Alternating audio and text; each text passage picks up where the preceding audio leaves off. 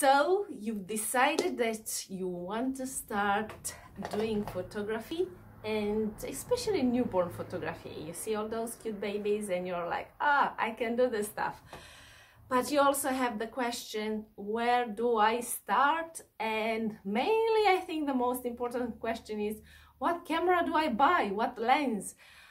So in today's video, I'm going to talk about 5 things what you need in order to start a newborn photography hobby or a business in your own home. And it's a little bit expensive to start with one thing, but the rest you can make them and you can find them anywhere in your city.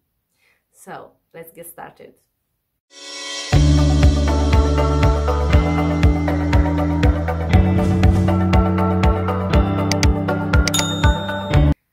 I'm Victoria Burkushel from Lifetime Story Photography, and I own my home studio for about 3 years.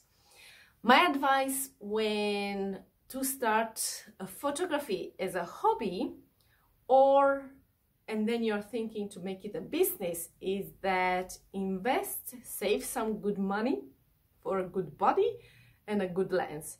So that's the first thing what you need. When I say a good body, that doesn't mean you have to spend 10 grand or 7 grand. But I remember when I started, I spent about $6,500. So this is where you invest a little bit more money. But think like this, that camera will last you for 15 years or more. When I started, I ended up buying Canon 5D Mark III. I still use it today. I haven't changed the body. Yes, there are new camera out, and the mirrorless, it's a new trend, which yes, one day I will jump into that wagon, maybe a little bit sooner than I was expecting. But what I'm telling you is to invest in a good body. And right now at this moment, if you don't want the DSLR full frames one, there are crop sensor too, you can go in that way too, but I still say go maybe for a mirrorless, it will last you forever. And there are options from Nikon to Canon to Sony. So then after you have found your body, and my advice is to go in the shop and feel the camera, feel the size of the camera, how it feels in the hand. For me, Canon felt good. I love the menu, I love the dials, they were just handy for my fingertips. The next thing what I suggest you to do, and if you don't have the money to invest in an amazing camera body, I do say buy an okay camera body, but invest in a better lens. The lens are the most important thing, I think, for giving you that quality image, that blur in the background, the sharpness. If you want to do videos at some stage, then you really have to have something which focuses on you and you have image stabilization in it. My go-to lens when I started, I decided to buy separate body and separate lens, even though the kit was better priced. But I went for 24-70 2.8 because I said if I want to photograph my child, I can still do it at 50 mil, 70 millimeters, or I can still use that 2.8, or I can shoot it a family or a group at 5. So I had this option where I said I need something which is wide open. I can photograph something from above down because I can go to 24, and I don't need to lean over or be too close or too far. So for me, the 24-70 was a better option than 24-105, the kit lens. Now, talking about nowadays, I still use that lens, especially for portraits, moms with kids and so on, or family, I still use that. For babies though, I went and I bought a Sigma Art 1.4 50 millimeters, and it's a prime, the sweetest thing ever.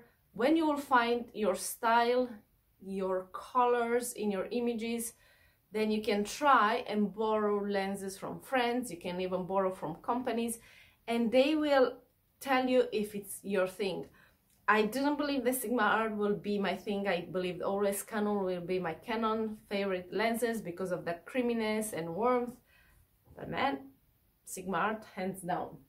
So once that you get a little bit more used to your camera and your manual modes, and you get some money into your business, little business, then you can go and buy prime lenses. Until then, I think you can start with a more versatile lens. Now I know there is a new camera body coming out, Canon R5 and R6, and there is a new lens coming out which is 24-70 2.0 or 2.0. That will be my go-to lens. I will be like, nah, you don't need any other lenses besides that. It's low enough, open, wide enough to go to 24 millimeters. You can have lots of light at 2.0. So that will be my go-to lens. Now, the second thing what you need to start a newborn photography, and this is something which you don't have to pay, and you have it at your fingertips. It's a natural light window, and it's a window, you have it in all the homes. Now there are two differences in here. Right now my window, this is a space where we extended the terrace into the window into the terrace, and we removed that balcony. So we had this veranda which was 1.5 meter wide, and I was doing my newborn photography and I wasn't super happy with the light. And it was mainly because I had this 1.5 space or wide space in front of my window, which wasn't giving me the natural light, the straight natural light. And it was always patchy or something like that. So finding the right window with a beautiful light coming, maybe check your windows in the morning and take that room over and do it as a newborn newborn photography room. Then the second thing which I will tell you once that after you find the window is to make sure that you diffuse that light, because having a harsh light into your window, it won't make your beautiful baby skin soft and creamy. You'll have hot spots, patchiness, but also when you pose your parents, you won't have flattering light on their faces, and having harsh shadows and spots, you make them older instead of young. You'll see how soft it is, and my face, coming the light on my face, it's even. If I turn this way, I don't know if you see it, but if I put this light here, you can see I have hot spots here. So learn to use that window, and I will make a video also coming soon about the main important things to learn when you want to start in your newborn photography. The third thing what you need to have for newborn photography is a posing beanbag, or some kind of surface where you can lay the baby and you can mold him and pose him safely, and in the same time will be soft and not rigid, and safe. Now there are many things on the market for you to choose of, and they will be donut shape posing beanbag. I did use beanbag, the one which the kids are sitting on it, so I made it very tight and I made it like a beanbag. But the simple way is maybe to buy a dog bed, which you find it in any stores, Bunnings, you can find dog bed in Kmart, and put that dog bed. It's soft enough but still tight, and it's low enough for you not to be afraid that you'll drop the baby from a high surface or high table. In saying that, I can tell you the YouTube University is huge. Google dog beds in newborn photography. I'm having a video and I'll post the link below where I'm talking about bean bags, dog beds, and this donut posing system which I'm using in my studio. So you can read that and listen that below. What I suggest you to do is to join Facebook groups, put in their search bar what kind of beanbag to use for newborns, and you will get lots of answers. Okay, I think it's the third thing. No, the first thing what you need to have is a basket or a bucket or a bowl. Why do I say you need one? Is because on the beanbag or the posing dog bed, you do some sorts of newborn posing, usually a little bit nudie shots, and you need to be careful how you pose the baby. You need to cover it a little bit, maybe with just a wrap. So that's one kind of pose, but to get a little bit more variety in your session or your life, you can wrap the baby so well, like hot dog, let's say like that. And if you're a mom or a dad, you already know how to wrap your baby to put them to sleep. The wrapping for newborns photography, it's a little bit tighter, but you can learn that too, again, in YouTube videos, and I do have wrapping tutorial in here. And then posing the baby in this prop with the head here, it's quite safe and it can go anywhere, and doesn't have sharp edges, and you can get lots of pictures from above, from close up, lips, eyes, so you can get that variety in your learning stages. Now the last thing what you'll need to have, so we talked about camera, we talked about light, we talked about a posing bed, we talked about having a prop, a bucket or a bowl. The last thing what you need to have are some posing fabrics. And these posing fabrics, you can find them in Spotlight, any fabric material. And mainly what you need to start with is some jersey wraps and blankets, some fleece blankets.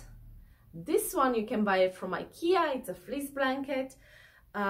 Maybe you need 3 or 4 of this to be able to put more layers into your beanbag, and you can use this backdrops on the floor also. And I will have a video talking only about backdrops. It's a huge video, so watch the space. And when you go and you buy your material, you want to be stretchy, so you can stretch it out, you clamp it on your surface on a dog bed, so you don't need to do so much post-production.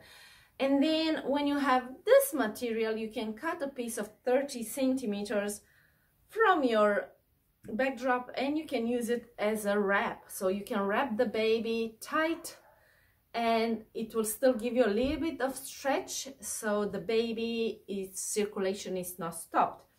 I will suggest you to start with some white material to put it underneath, and then some neutral colors, because until you figure it out your style, it will take you a while.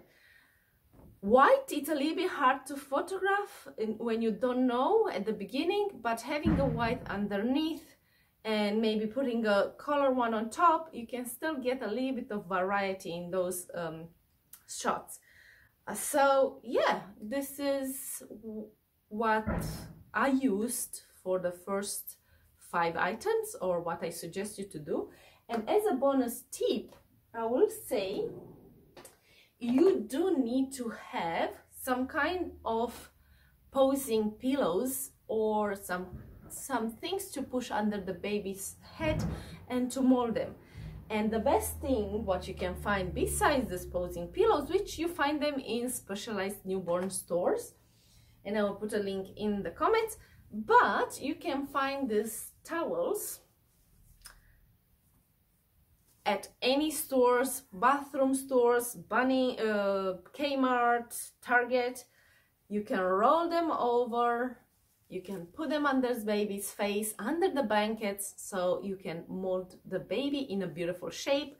You can roll them. If you have a big towel, put them in the basket and you can lean the baby in there. You can put them on front of the basket so the baby doesn't touch with his skin or hands. So posing towels for a start are brilliant. So tip of the week, just buy a bunch of this and you'll be good to start. So I will end my video here because I think I've talked a little bit too much already, and I can't wait to see you in the next one. Don't forget, if you like this video, like, subscribe, and I will make more video and let me know what you love to see next. Have a great day and see you next time.